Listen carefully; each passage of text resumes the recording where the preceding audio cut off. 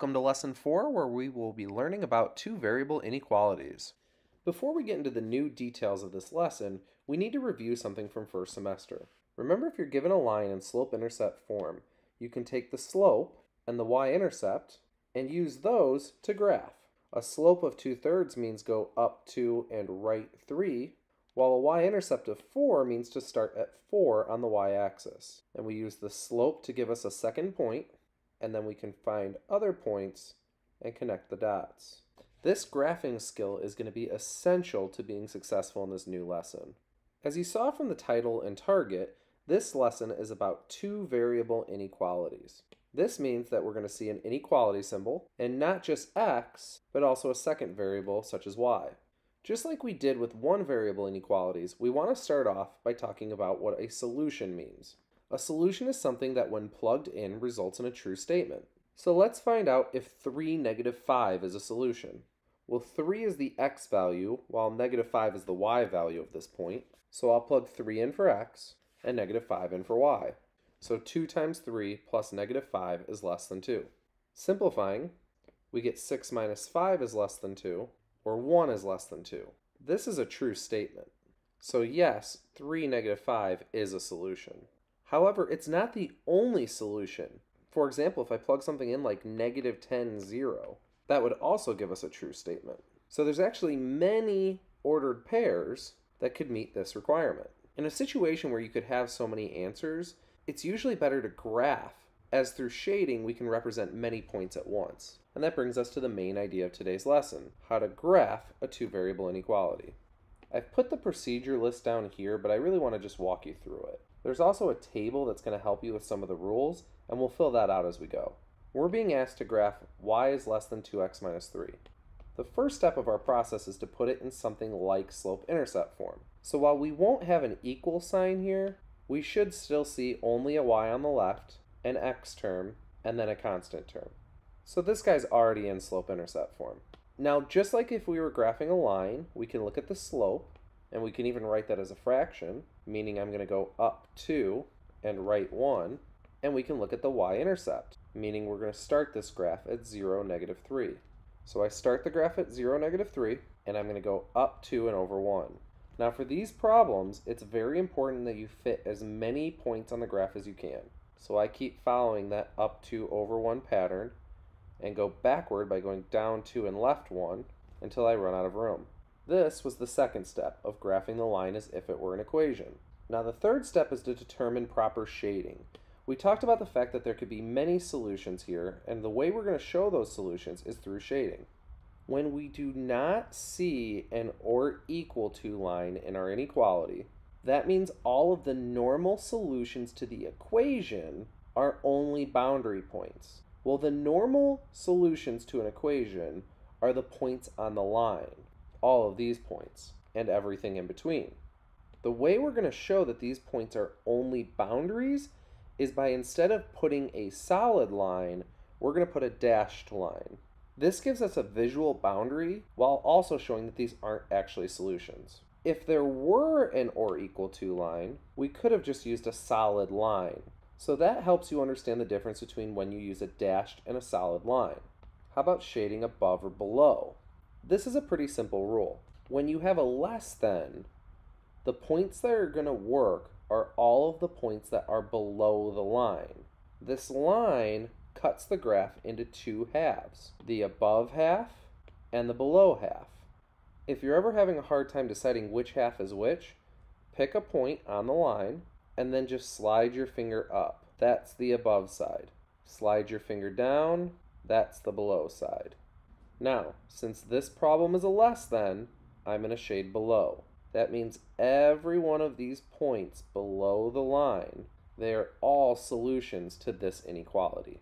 Since there's so many possible solutions, the graph is the best way to communicate these answers. So this would be our final answer.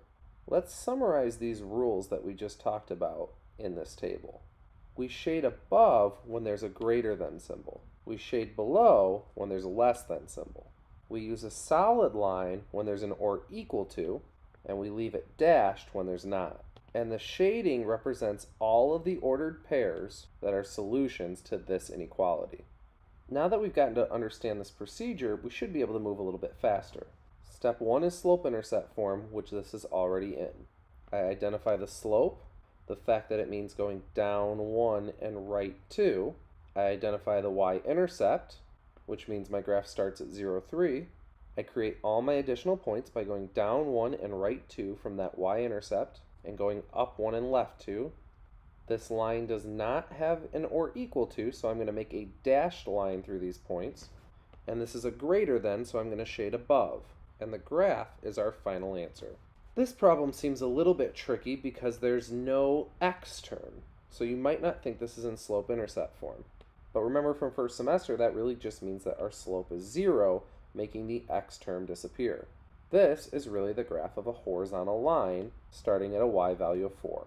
Now because there's a line underneath, this is going to be a solid line, and the greater than is going to tell me to shade above. So this would be our graph. Next, let's look at a problem that starts off in standard form rather than slope-intercept form. Just like we would with an equation, we're going to have to move this into slope-intercept form. So I'm going to start by moving over the x term, subtracting 2x. Then I'm going to divide by negative 3. Now don't forget, we're dividing by a negative with an inequality, which means we're going to have to flip the inequality sign. Now we've got this written in slope-intercept form.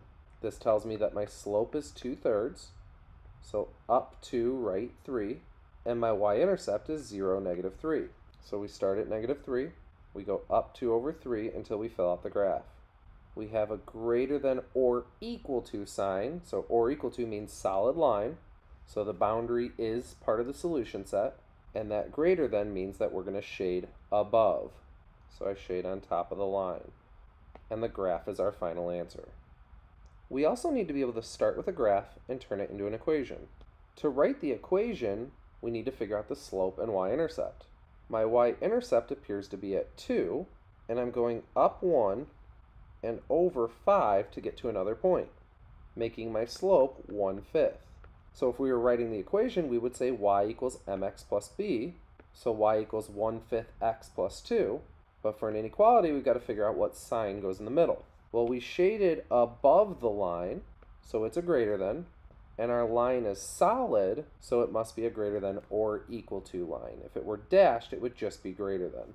And this is the equation that goes with that graph.